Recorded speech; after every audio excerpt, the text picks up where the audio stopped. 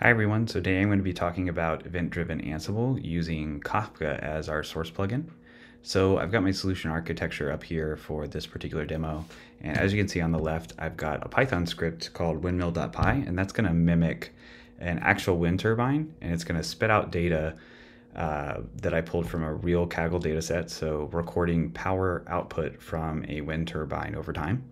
And it's going to publish that data to a Kafka broker and a specific topic called SCADA data, which on the consumer side, I'll have my event-driven Ansible rulebook, which is the new construct in Ansible for event-driven. And that rulebook will process the event, and it has rules in the rulebook itself to, based off of the event's contents, decide which action to take. So I'm using the Ansible.eda Kafka source plugin. It's one of the out-of-box integrations. There will be more to come. Another common one is webhook. In this particular case, it will take that message from the producer.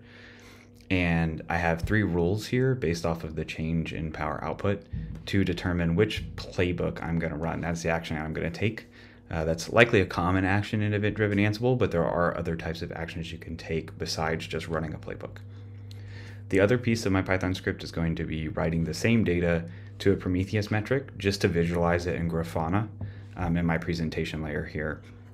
Just give you an idea of what the data looks like that's being passed through.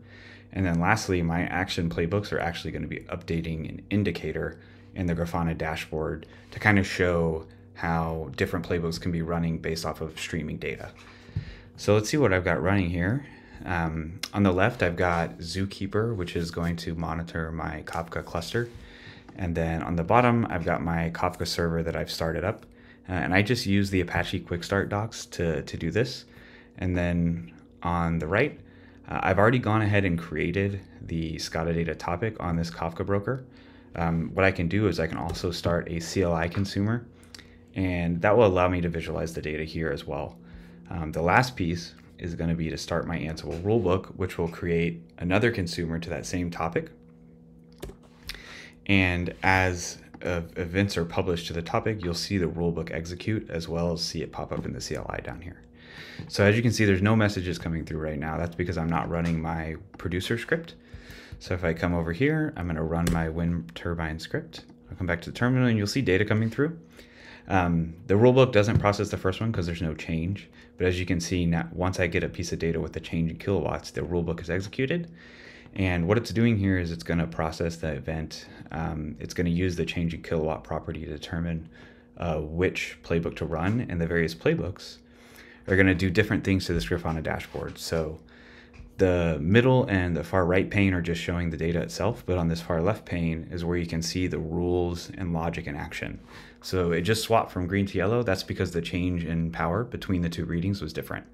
And now it's even greater than 150, so I've got a red alert. And this is just one way that I'm showing you how you can leverage the logic to process the event itself and the contents.